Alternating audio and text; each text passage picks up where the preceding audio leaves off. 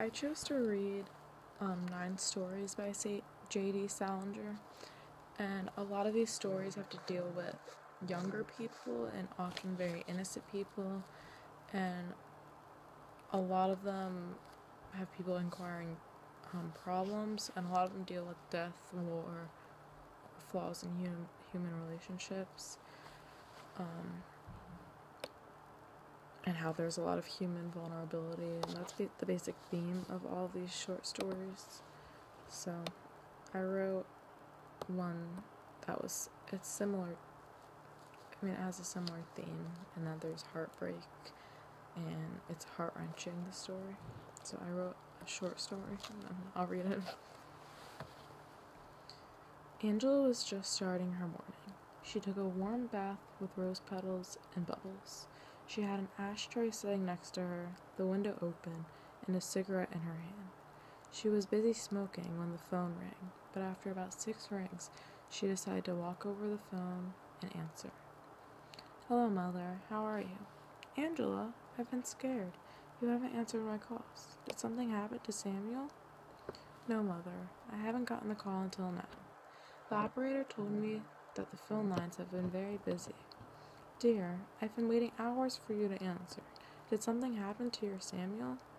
Angela exhaled smoke and then said, "Mother, I'm fine. I haven't seen Samuel in a few days." "Why? Is something wrong?"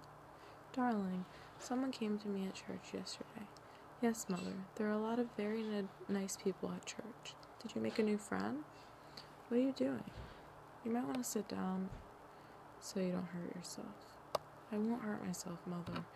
I'm barely pregnant. The baby is doing fine." "Angela, dear, are you doing okay?" "I think you should hear this." Angela continues smoking and sits by the window, waiting for her mother's response. She thinks her mother is going to talk about a new friend she met at church, or maybe something that her father has been doing. She has no clue that she is about to find something out about her soon-to-be husband, Samuel. "Angela, are you there? Are you hurt? Can you answer?"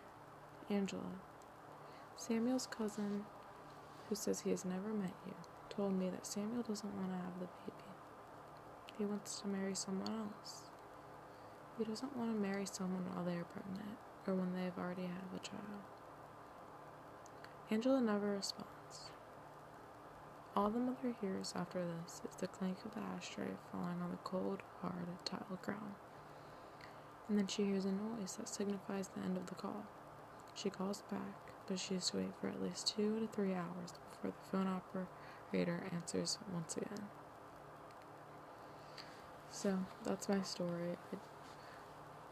J.D. Salinger's stories are pretty straightforward. They're really easy to read, and they typically give a lot of detail, and a lot of these short stories are conversations between 2 people. Like, the first one is between a daughter and her mother, and she asks about her husband and talks about the dad and stuff, so that's where that inspiration came from. So, thank you for watching.